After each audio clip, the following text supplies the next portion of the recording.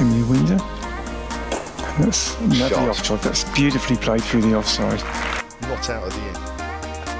Lamb comes in, bowls it wide and half volley outside off stump, and Windsor drills it off the front foot. It's a genuine wrist ripper. As that's cut, and that's Emily Windsor's classic shot. That's cut through backward point. Here is Munro once more, bowls to Windsor, who cuts that back of square on the offside, and the fielder at third man can't get there. The one we were saying. You did. There's a lovely cut shot there from Windsor now. He's running down the hill. I'd give that up if I was you. Third man from 45 leg side comes in, pitches it up.